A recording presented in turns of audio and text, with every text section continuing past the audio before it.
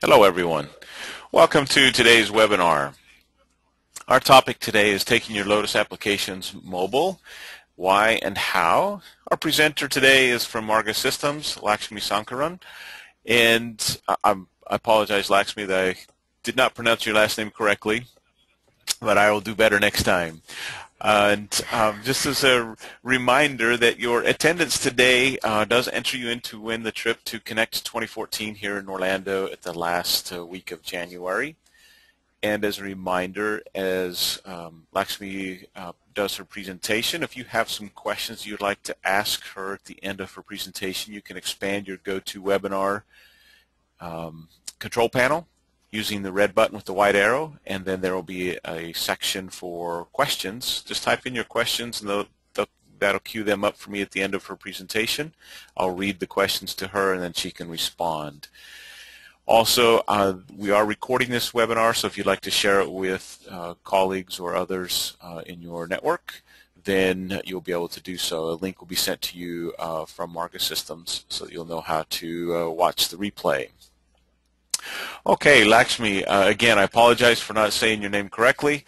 I'll let you do it correctly for me, and the time is now yours, and thank you very much. Thank you. Thanks, Scott. And good morning to one and all who's present over there. Okay, show my screen. So this is Lakshmi Sankaran. So I'll be engaging for the next half an hour to 45 minutes in this webinar on how to take Lotus Domino applications mobile. So a brief introduction about me. I work as a project lead in Maarga Systems. I've more than 9+ years of experience, and I've been predominantly working on the Lotus Domino platform and currently working more on Xpage's side. We're also working a lot on the mobile applications. And what you see on the right is a mobile white paper that I've authored. So this webinar is predominantly based on the white paper that I've authored, and if you want to get the details, you can follow the bit.ly link, and it is available free for download. So that's just a brief about me. So without much ado, we will get into the agenda for today's session. I think there's a little bit of a lag there. Okay, so this is a broad agenda that we'll be following today. So this webinar is going to be more from a business perspective. We will not get more into the technical details of how we are going to convert Lotus Domino applications into mobile. We will, at a high level, we will see what are the challenges and what are the business benefits when you take your applications mobile. And we will be discussing in brief and to some extent about what are the 9 steps that we think is more critical when you think of migrating your Domino applications into mobile. And we will also be discussing about the various developmental approaches that are available in front of you and how to choose the best approach that would best suit your needs. And finally, we can take questions based on how the time permits. Okay. So what are the business benefits that we receive when we actually extend our applications into mobile? The first and foremost benefit that we receive out is, you can see there is an increase in the productivity and there is an increase in the responsiveness and the decision making.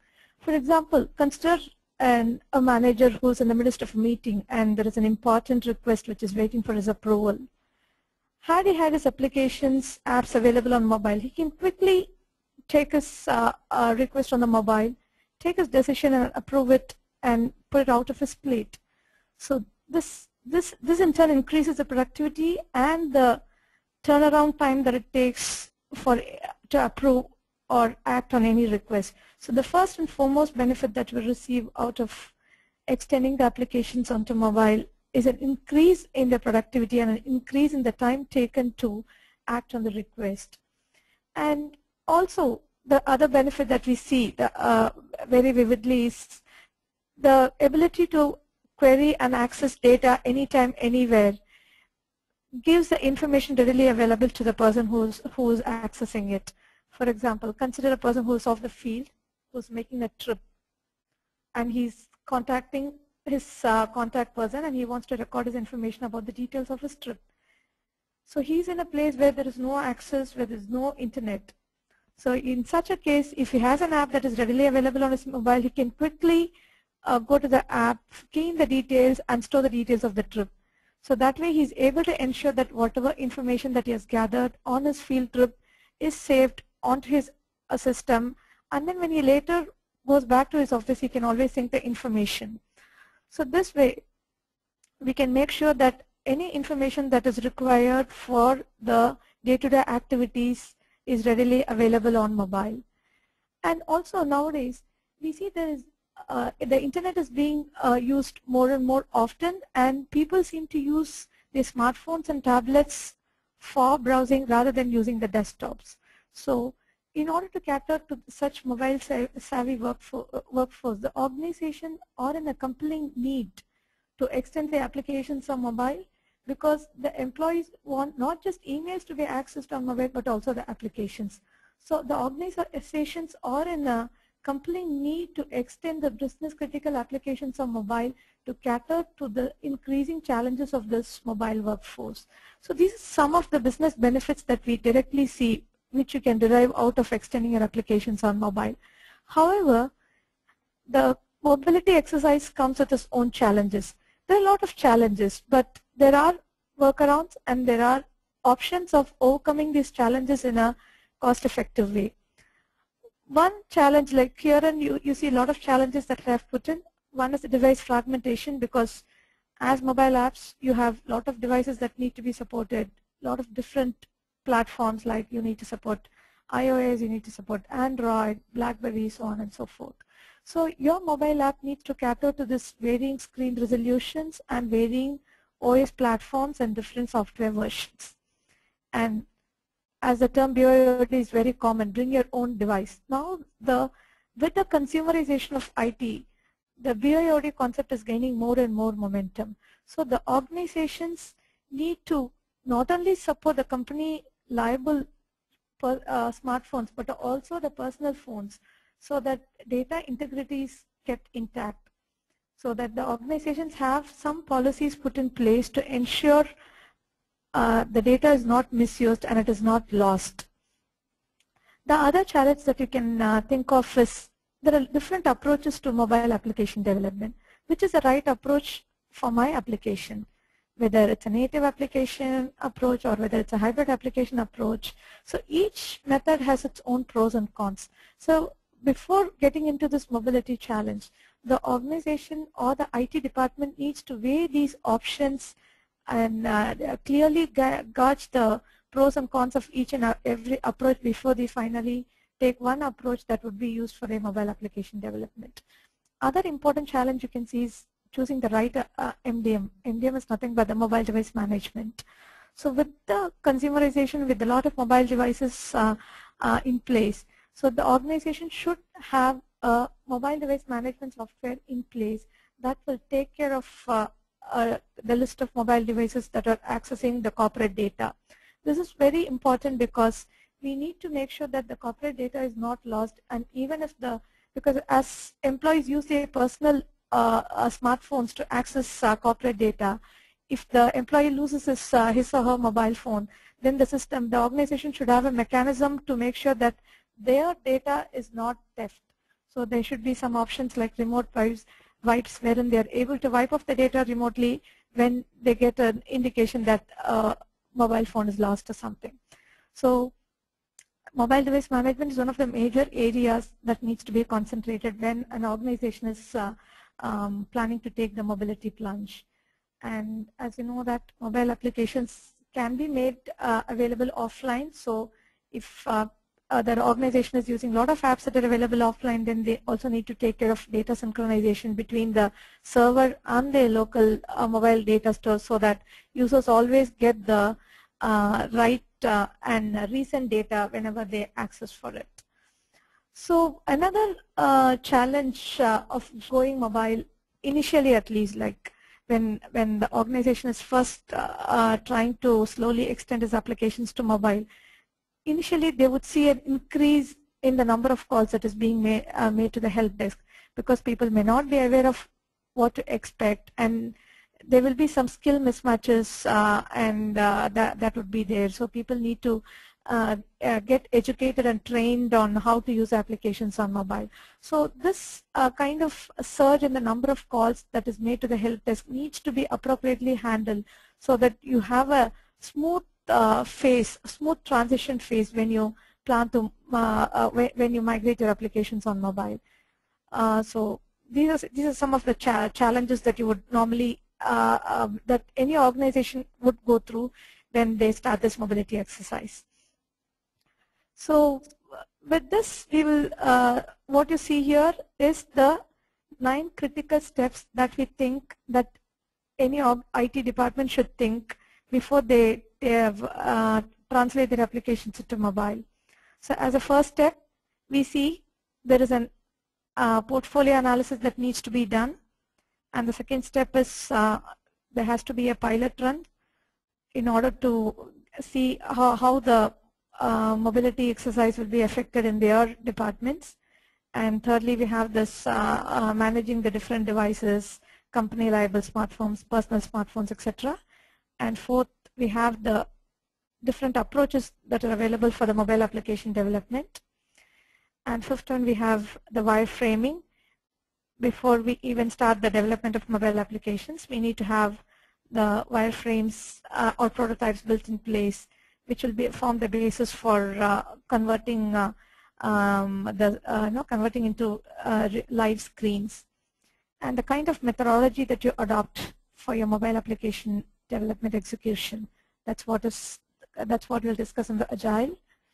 And also the other step is like how to test once the applications mobile apps are developed, how to test it. There are various aspects to testing, just not system testing. There are various aspects of testing that needs to be taken care of, especially on mobiles. And we have this distribution, like how to provision and distribute the applications on the App Store so that it is made available to users publicly, and also or a defined set of user group depending on the need. And lastly, we have the coaching or mentoring, which is very critical because IT help desk needs to equip themselves with the required amount of skills to cater to the increasing challenges of the mobile workforce. So the next set of slides, we will discuss briefly about each and every step and what are the different aspects that needs to be considered on each and every step. And after these 9 steps, we will get a little more detail about the different architectural approaches that are available before we finally get into how to choose the best approach for your mobile application strategy.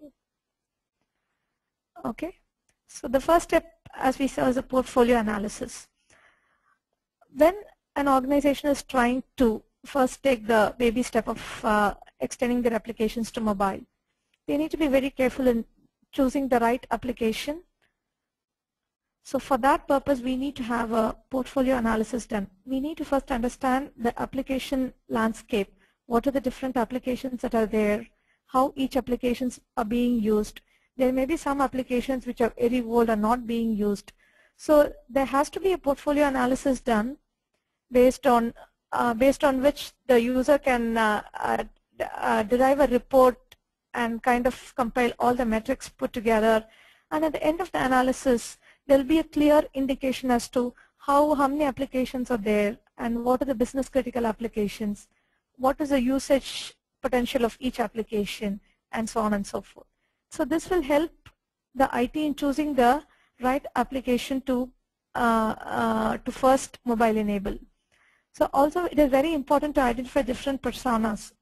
By personas, there can be like power users who are who are the major users of the system. So we need to document the different kind of users who are actually present and who are actually using that application. So when we are choosing the candidate for the pilot run, all these aspects will be very helpful in deciding which application will be taken to first mobile enable for mobile enablement. So this is these are the various steps that a portfolio analysis will normally comprise of. You can also use any tools that is available in the market, so that makes your job easier, because if an organization has thousands of applications going to each and every application, and manually taking stock of it would be a very tedious task. So the second step that we see is which is very critical, especially because when you're first starting to take that mobility exercise, it's very important to choose the right candidate for the pilot run. So based on the outcome of the portfolio analysis, it is always recommended to select a candidate which can give high business value and which is very less complicated. For example, if a contact database is extended to mobile, so the business benefits will be immediately retrieved. So any employee who is outside of the office premises and who wants to access the contacts of different persons, and if that application is extended on mobile, he's going to immediately feel the need and feel the benefit of it. So we should be very careful in choosing the candidate for running the pilot. So the pilot stage is very important because the success of this stage is going to decide your future mobile strategy. So we have to clearly define the outcomes or objectives of the pilot. So even after selecting the best candidate for running the pilot, we need to decide which are the functionalities that needs to be interfaced on the mobile. So the application per se will not be completely transformed into mobile. Rather, it will be some key features or functionalities that will be extended to mobile, and the application will still be available over web or notes client or wherever it was. So it's very important to identify the features that will be mobile enabled, and it's ideal to have clearly documented the objectives that are expected out of this pilot. Lastly, we need to have a budgeted cost, time and effort so that at any point of time we can always measure at what stage we are, whether we are overrunning the cost or whether we are underutilizing the cost, whether we are well within the budget, and whether we are well within the effort that is estimated that has been estimated to carry out the exercise and so on.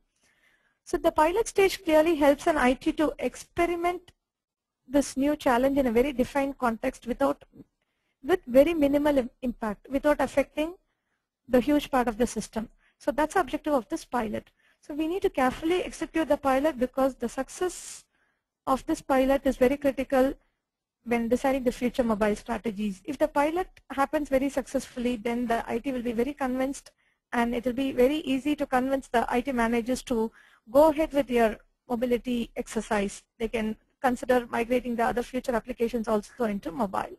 So pilot stage is very critical, especially when the organization is just beginning to extend their applications on mobile. So the third step that we see is the mobile device management, or how do you manage the different mobile devices that are currently being accessed in the organization. What you see on the screen are the various aspects that needs to be considered when choosing the MDM right kind of mobile device management software. So first of all, the organization needs to have some rules and policies to govern their data. So only when the policies are set, these can be affected when a MDM software is in place. And a good MDM software should also be enforcing on using passwords, encryption, and security, so that the data is safe and the data is only accessed by the authorized user group and so on. As a mobile device management software, it is just not enough if it maintains an inventory of mobile devices that are being used, but it should also facilitate provisioning and support. For example, if an organization has to roll out a new upgrade of software, so the MDM software should facilitate deploying and managing this software upgrade from a central point. So it should be able to distribute the upgrades to all the devices that are being mapped into the organization. And the mobile device management software should have sufficient tools to handle mobile malware, email phishing, and other security related threats. So other aspect is remote wipes, which is very important because whenever there are personal phones involved in accessing the corporate data, there is always a possibility of phones being theft or lost. So in which case you need to have an option to remotely wipe the data from a central mechanism on the phones that are being lost, so that the corporate data is safe and not theft or something. So there are various players available in the market to cater to this mobile device management. So you have this FiberLink's Mars 360, which has been recently acquired by IBM. There are Sybase, Airware, AirWatch, and there are a lot of players in the market. So based on these features will allow you to select the right kind of software that will best suit your organization. So these are some of the aspects of the mobile device management software. What you see here, like policies, encryption, security, and inventory management, remote wipes, etc. So the fourth step that we see is about what are the different approaches that are available for the mobile application development. We will discuss a bit detail about that step a little later, because there are different approaches that are available and each approach has got its own pros and cons. So we'll discuss a lot of detail about that a little later in this session. So the fifth step that we see is called the wireframing. Wireframing is nothing but the prototyping. So before we even get into the application development, we need to have the screens prototyped so that the project champions will know what to expect when their applications will be available on mobile. So this is a three-step process, they say: build, validate, and hone. So first, analyze your requirements and build your screens. So these screens will form the basis for the project champions to validate their requirements. So the requirements will be used in conjunction with the screen prototypes to validate. Once it is validated, there will be a continuous honing and improvement phase which will keep improvising on the screens. So as to at the end of the exercise, you will get an engaging and enriched user experience. So the space is less in a mobile, so the real estate is very less, and the opportunities for distraction are very more. So it is very important to give an engaging user experience so that the users are not distracted when using the mobile apps. So that's, for example, when you're playing a game. So the kind of user experience really matters, because if the game is not interesting, you will just close it and move on with your next application. So engaging the user is an important factor if we need to drive adoption of the mobile apps. So for driving the adoption, we need to make sure that whatever screens that is built are very or according to the standards and are very usable and are very engaging. So the prototyping of these screens is termed as wireframing. There are a lot of tools available. Plus, we can also use a standard pencil and paper approach, because it's very easy and it doesn't require any effective tools or something. So you can just wireframe your prototypes on the screen, which are on the paper, and that can be used by the project champion to validate it. You can also use tools which are available in the market, like there are common, very popular tools like Mockingbird, Glyphy, which can be used to wireframe your prototypes. So this is what we do in the wireframing stage. So the sixth stage we see is the kind of application methodology or the execution methodology that we use for developing the mobile application projects. So as we see that Lotus Domino itself is meant for its RAD lifecycle model. So mobile apps will also fall into the RAD lifecycle, because we can achieve better time to market considerations, and it will reduce the amount of time that it will be required to get a finished product. And it is always recommended, and it is very useful to have an iterative or incremental mode of execution for the mobile application projects. And we need to clearly define each and every iteration, like what features will be interfaced in each iteration and what the incremental iterations will be all about. So iterations are really helpful, because being agile, the users are not made to wait for too long before they actually get to see some output of the screen. So each individual iterations can be independently delivered to the user, so that the users get a first-hand experience of how their applications will look on the mobile, so they can give feedbacks. And the interesting part is the feedbacks that are received can be incorporated in the next incremental iteration, so that the users can also see their feedbacks being implemented in the successive iterations. So Agile also allows for more testing cycles, because each and every iteration will go through a series of test cycles, thus resulting in improved quality of the final deliverable. So mobile applications, Agile is a kind of methodology that need to be followed to have a better and improved quality and reduce time to market considerations. The seventh step is the mobile application testing. What are the strategies that you need to take care of when you're testing the mobile applications? So normally when we are testing applications, we will have smoke testing, which is normally done. What we do on smoke testing is a simple CRUD methodology that we follow. Then there will be system testing, regression testing, and so on and so forth. Similarly, mobile applications testing also has different types of testing that you see on the screen. So first we have this unit or integration testing, which basically verifies the functionality that has been planned to be extended on mobile, whether that is being honored or not. For testing, we can either use emulators when the devices are not available, because when your application is going to be available on different kind of devices, it is very unlikely that you will be having the complete set of inventory in place, complete set of devices in place. So some cases you will be compelled to use emulators, which will simulate the kind of mobile testing environment. So unit, it's enough if we test on emulators for unit and integration testing.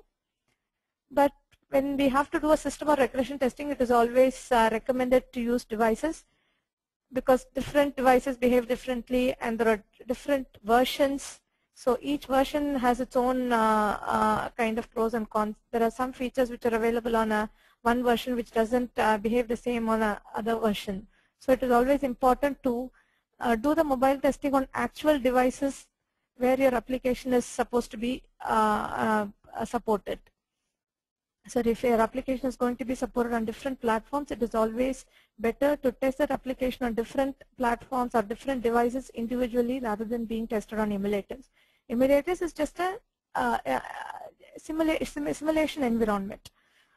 And mobile testing also, there's one important aspect called the compatibility or GUI testing, because you need to support your apps on different devices. Different devices will have different resolutions, different screen space, different real estate. So the GUI testing needs to be performed so that we are very sure that your mobile app will be compatible on different screen resolutions without any loss of data, and it will look the same, or it will function as designed in different screen resolutions.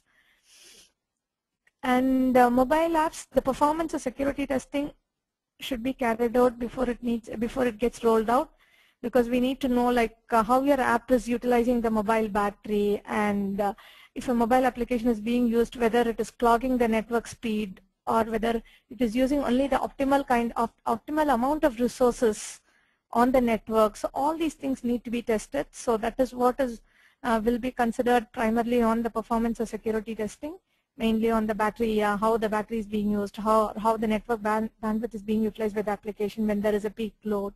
On a normal load, how the application uses the network resources and so on.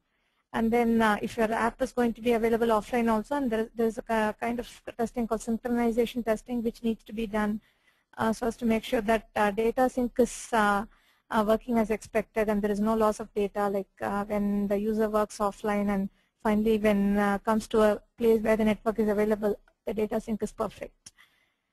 And there is another kind of testing called role-based testing, because apps will be used by different set of persons, different set of personas, and there will be distinct cutting designed for different personas. So we have to make sure that system behaves as expected and the mobile apps give the right kind of content designed for each set of persona without any difference or without any loss. So that's what will be done on the role-based testing. So these are different aspects of testing. So before we actually start testing the mobile applications, we need to make sure that we have the right kind of environment to simulate the testing, and we also have the right kind of devices where the apps need to be tested. So if the devices are not present, then we need to take steps to procure them, or if we need to going to be testing on emulators, then we need to have the right kind of emulators installed. For example, if you have to test iPhone applications, then we need to have Xcode and an Xcode emulator being installed. And if it is an Android, we need to have an Android simulator in place. So all these things need to be thought through before even getting into the testing phase. So these things will be planned during the project planning phase itself, so that we encounter minimum delays in getting the required tools and software in place to commence these testing. So the 8th step that we see is the provisioning and distribution.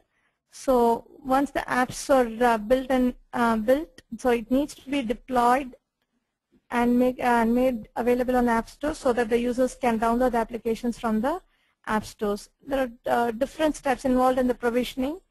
So it depends on the kind of application and the kind of development approach that is being used. So if you have to get your applications on Android Play, we have to package the application and get the executable file, which is like .apk, that is compatible with Android. And if it is going to be an iOS application, then we need to package them and get the .ipa file, which will be distributed to the iTunes, so that different users can download the app from their iTunes. So this is ad hoc distribution, where the apps are just distributed to the App Store, and then users can go to the App Store and download. There is also a concept called corporate app stores, where corporate apps will be made available under the corporate umbrella. So the company might choose to extend some of the business critical applications, which will be globally used by the employees, like a vacation planner or something, or a contacts, on the corporate app store. And the corporate app stores will not be made available public, and it will be available only to the limited user community who will be basically the employees of the organization.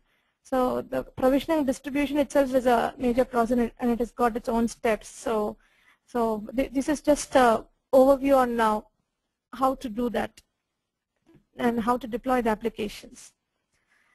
Lastly, as I said, this coaching on mentoring is very important, because when an organization is first considering extending the applications to mobile, they need to make sure that they have the right kind of infrastructure and the right amount of people to support this challenge. So they need to educate and train the help desk team to answer the queries that will be coming on the mobile apps, and they need to make sure that they have the necessary skills equipped within themselves, or if not present, they have to acquire those skills. It can be a resourcing, it can be a manpower, or it can be any technical skill that needs to be acquired. And they have to create that awareness so that people will know what to expect on the mobile when applications are being interfaced there. So coaching on mentoring becomes a vital, is very critical, because in some cases it may be so required that we need to have a temporary ramp up of the help desk team so as to handle the surge in the number of calls that is being made when applications are initially transitioned into mobile. So this you can always follow the ramp up and ramp down strategy. Like when there is a surge in the number of calls, the team can be ramped up, and once the stabilization or the steady state is reached, and the team can be ramped down to the normal scenario. So these are the 9 critical steps that we see that foresee that any organization would go through when they plan to take their applications into mobile. So the next set of slides we will discuss in a little bit more detail about what are the different architectural approaches that we have for the mobile application development. So these are the 4 approaches. So we have this web application approach, and the other side of the web application there is a native application, and there is another approach called hybrid application, and the 4th one using MEAPs. MEAPs are nothing but mobile enterprise application platform. So we will see in detail about each and every approach, what the approach is exactly about, and what are its pros and cons. Okay. So first we have this web application. Web application is a simple approach. It's like developing any other normal web application, except that we need to take care of this extra place where these applications will also be accessed in mobile. So we need to have different kind of HTML, different kind of CSS, which takes care of this mobile UI and all stuff. So this application is very simple, and we can use the standard techniques that we use to build any web application like a HTML or CSS or a JavaScript. So this doesn't require any extra skill to be acquired if we have to start this mobile application development approach. So if an existing team is there which is competent with HTML and CSS, we can right away with a little bit of tweaking, we can make the team ramp up to this developing this approach. So there are a lot of things available, a lot of ways available by which we can develop the web application, mobile web application. So we have this extension library controls, and there are some OpenNative controls also available. We can also use Dojo mobile controls. Any of these can be used with a little bit of CSS and HTML. We can interface the existing web applications easily onto mobile. And the deployment is very easy when compared to the other approaches, because it doesn't need to be deployed on individual devices. So you develop once and you host it on the server, and that takes care of everything. And the application can be accessed on mobile like any other application. It doesn't need any extra effort in deployment. Like how we normally deploy web application, we normally deploy this application on the server, and it gets available for users to use. So the advantage that we see out of this approach is the application that you develop is going to support different platforms without much of change, which means you develop once and your application can support by and large on different OS and different devices. The turnaround is very quick, because since we are using the existing skills and it doesn't require any specialized skill set, we can quickly deliver these applications. And as you know, it requires simple skills, no specialization is required, and deployment is very easy because it requires deployment only at the server level and not at the device level. So these are the advantages of using this approach. So the disadvantage, as you know, native applications are known for their good user experience. So this mobile web applications may not be as competent as a native application or a hybrid application in terms of user experience. And the other two disadvantages are the mobile web applications provide very limited offline capability. Actually, they're not available offline. So you have to have an active internet connection in place if you have to access these applications. And these mobile web apps will not allow you to access device-specific features. So if you want your app to access a device camera or a contact or a phone, it may not be possible to develop that kind of an application using this approach. So these are the disadvantages. So similarly, each approach has its own advantages and disadvantages. So based on the need and based on the kind of requirement that exists for that application, we can go with the right kind of approach. If you know well earlier that your application is not going to be accessed outside your premises in the absence of a network, or it doesn't require access to device-specific features, then this is the best approach that should be chosen, because its turnaround time is quick and it is very simple and effective. The second approach that we have is the native application approach. As the name suggests, this application needs to be individually built if it has to be supported on different platforms. So this is a very time-consuming approach, because if your application has to support 2 different platforms, then it has to be developed individually on 2 different platforms, and each development requires a specialized skills to be acquired. So if you have to develop applications for iOS, then you need to develop in Objective-C. If it's an Android app, you need to develop in Java, and if it's a BlackBerry, you need to know a different flavor of Java that should be used for this application development. So this way, this approach is a very costlier and time-consuming approach, and it also requires an effective skill set, a specialized skill set. So if your IT or the current IT team does not have the capability, then the first skill needs to be acquired before they even attempt this approach.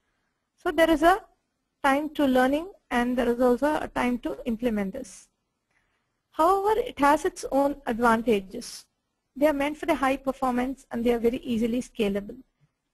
And they provide a very rich user experience, because the user experience is key to mobile app adoption. If you have to drive adoption, then the user experience is a critical factor. So in that area, this native application really scores. And native application also gives complete offline support. So even when the network is not there, your application is going to be accessible, and you can always sync it when you get into the network again.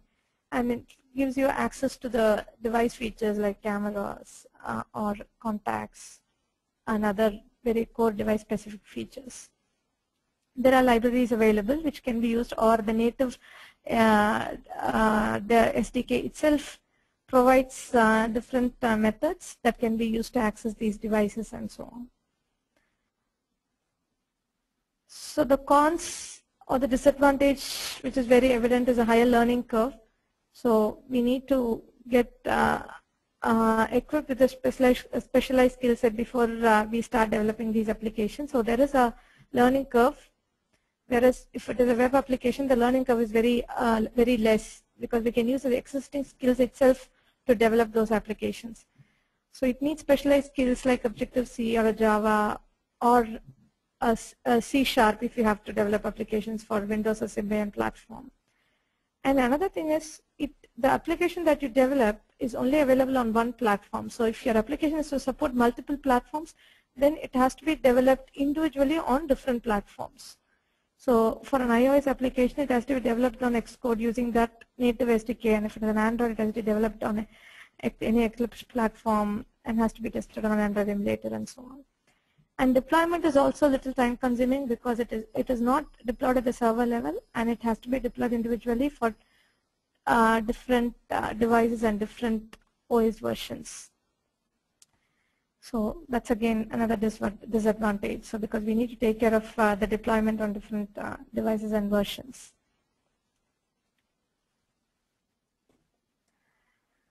So the third approach is a very popular approach, which is called as the hybrid application approach. It's very popular because it combines the ease of your web application with the advantages of a native application approach. So this is considered a most effective approach. This application can be developed using standard techniques like HTML5, CSS, JS, plus there are also some frameworks, hybrid frameworks available in the market, which can be used to develop these applications. For example, a PhoneGap libraries can be used to have device-specific features, and we can use some UI frameworks like Sensor Touch, which gives you built-in layouts and built-in frameworks to quickly design your screens and so on. This application is also very effective because it lets you access data from your Lotus Domino databases using Ajax, either in the form of a JSON or a REST or any other compatible data type. This application, as the name suggests, since it gives all the advantages of the native approach, so it gives you access to the core device features, and it also makes your mobile apps available offline. So if that capacity is required, that can be built. So we will see like how what are the different techniques that are used in this hybrid application approach. So as I said, PhoneGap is used to, if you have to access the core device features. So PhoneGap is nothing but a set of JS libraries that are available that can be included in your application. So these JS libraries have native features and methods that will be used to interface different kind of devices. For example, if you have to access a contact, it has a separate set of methods or routines available that can be used to access those contact related features. So when your mobile application needs to access these device-specific features, then there are some specific permissions that needs to be made on the devices. For example, if an app has to access the contact feature in the device, then the permission has to be enabled for the application to whether to read the contacts or write the contacts and so on, or update the contacts. So we have to enable the permissions for that the specific feature for the mobile apps to access them through the JavaScript APIs. So this PhoneGap itself gives you a code base wherein you develop once and then you get the different kind of package files that are required to be deployed on different OS versions. So it gives you an option to build it and get a APK package or an IPA package that is required when you have to deploy on Android and iOS respectively. So the other technique that we use is a Sensor Touch, which is a mobile application framework again, which is HTML5 based, and it is based on the MVC architecture, Model View Controller. So Sensor has built-in screens, UI controls, layouts, and a lot of image libraries available that can be used to design your screens with minimal effort. So these built-in layouts can be used and customized according to our needs. So we will just touch upon what is this MVC architecture is all about. This is a model view controller. So this I have just given a sample MVC architecture for a vacation planner. Vacation planner is nothing but your leave management, which can be used by the employees to log in and apply the leaves, and the managers will use their planner to approve the leaves and so on. So the view is nothing but the screens that are displayed on the device. The screens are designed using Sensor Touch, like tab panels, list controls, layouts, etc. You can have different kind of layouts designed in the screens. So each functionality will have a separate screen, and it will be used by the user to input data or view data. So the controller is nothing but an interface that taps the request from the view and passes it on to the model. Model is responsible for processing that request. Any kind of business logic or data manipulations will be done by the model. So there is a very interesting thing there.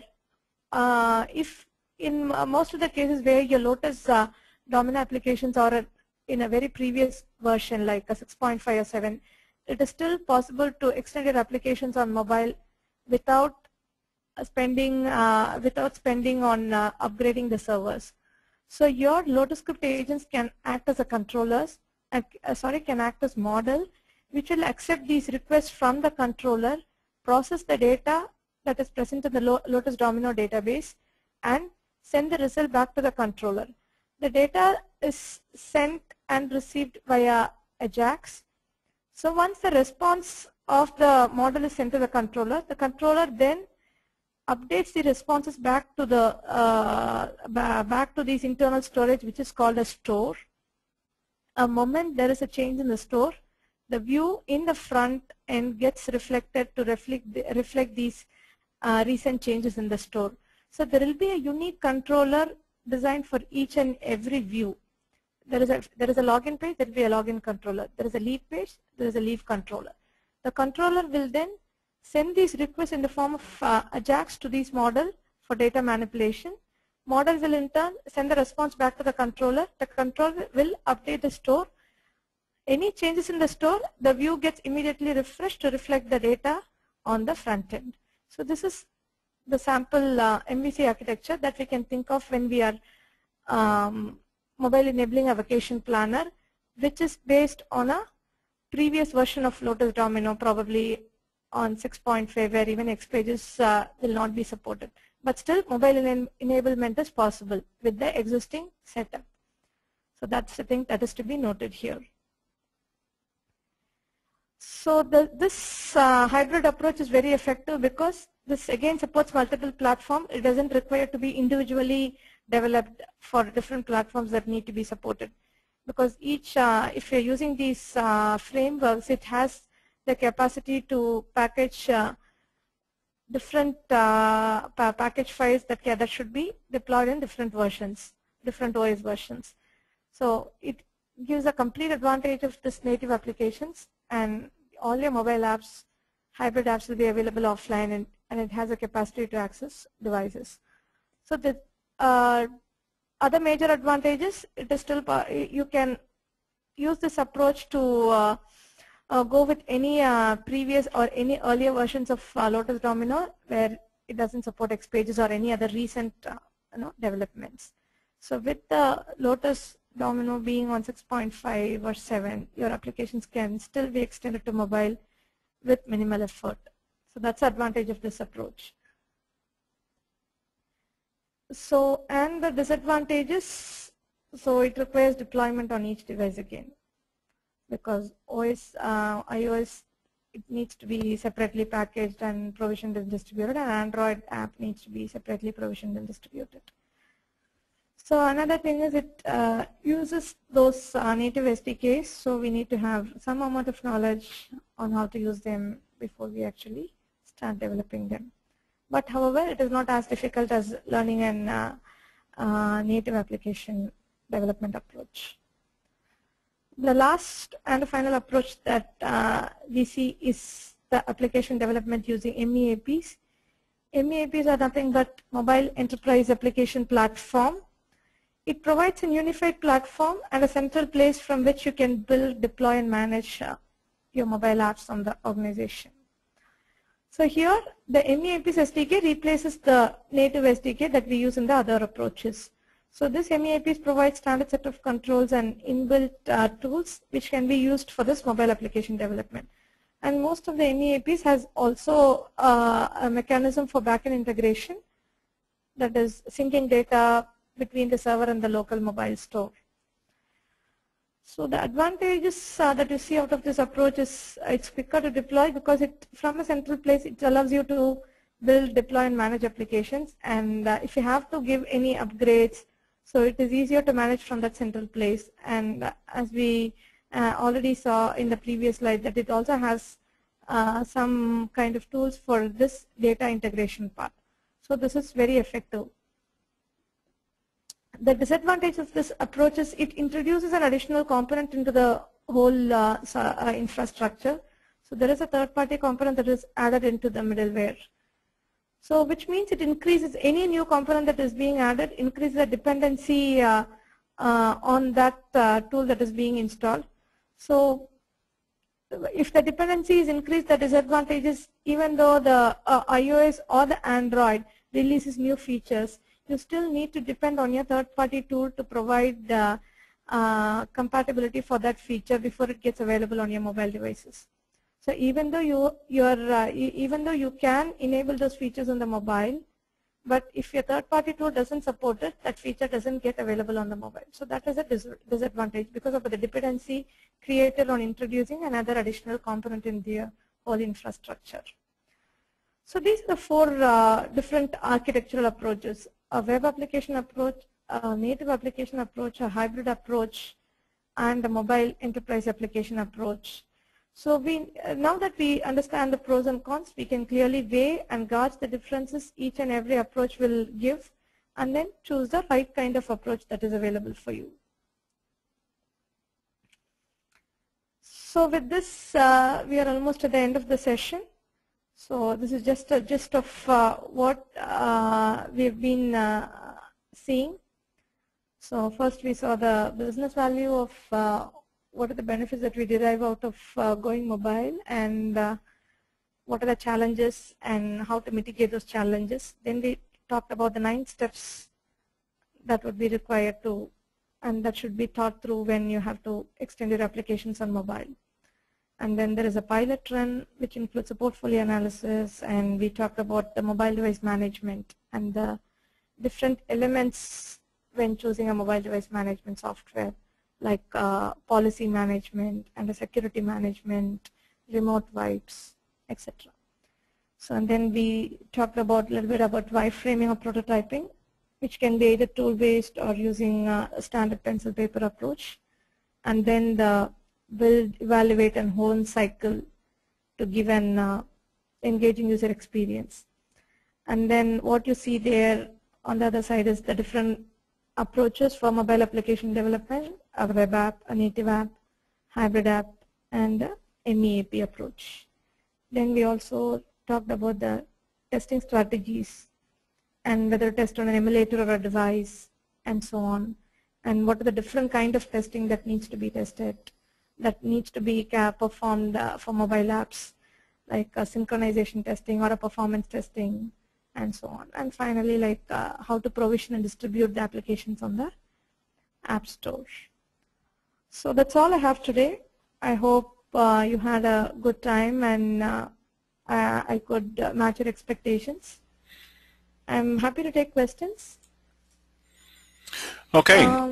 Yeah. So, Yep. Just a reminder that if you do have a question for Lakshmi, you can actually just type it into the GoTo panel. Excuse me, the GoTo webinar control panel, and then it'll read back. So Lakshmi, I appreciate the webinar here. Is very informative in terms of laying out a nice roadmap for companies that are looking at the mobile options and what could be available, what approaches are available. I think it's very informative. okay. So one question we do have is, out of the 4 development methods, which do you see as being used the most? Most effective, mostly widely used approach, what I see is the hybrid approach, because it's simple and effective. Web approach is also very common, but it depends on the kind of requirement that comes in. Okay. But predominantly hybrid approach is what is very popular. Perfect. And is there any? How is the performance with the hybrid solutions? Performance, if most of the features are taken care of, the performance can be compared to the hybrid applications are comparable to the native applications, provided we optimally use the resources and we do the right kind of testing. The performances are comparable to the native application. Only the web application, the performance is little less when compared to native applications. Okay, perfect. All right. Next question. Oh, I'm sorry. Not a question, but someone said, hey, we're going to be in touch with you soon, but had to leave. So that's a nice feedback. Okay. They certainly appreciated your presentation. Yeah. Okay, so Okay, I have a thank question. I noticed that that mostly you talked about the Google Play and the Apple App Store. Yeah. Has Yeah. I mean, do you have any customers that are still looking at deployment onto the BlackBerry devices, or is that completely gone? Very little. Very little. Okay. I would say that yeah, very little. Companies are increasingly for iOS and Android. BlackBerry, very little, very less percentage. Perfect. It's only the web applications, since it can be accessed on any kind of devices, and the kind of functionalities that will be interfaced on web applications is also not very complicated. So those were the applications that will be interfaced in BlackBerry. So if it's if you're talking about hybrid applications with some device-specific features, only iOS and Android comes into the play. Okay, perfect. Okay. Yeah, I think that's the end of our questions, and we are actually at the end of our time as well, so that's kind of perfect timing. Yeah, I didn't anticipate too many questions because it was very thorough and right on the money in terms of giving them a clear path to follow. So that's very informative. Remember that there is a white paper, so there will be an email coming from Maarga Systems with the link to the video replay, and I believe also the link to the white paper that Lakshmi has written. So just so everyone's aware of that. Just to remind, some time back I think we did a demo on this, and I think a recording should be available with you on the YouTube also. Like, it discusses in detail about how to actually develop it. It's a demo and it has code level details on how to develop a hybrid application and a web application using mobile controls and so on. Okay, so perfect. People wish, and that's an option. Excellent, excellent, excellent. Okay.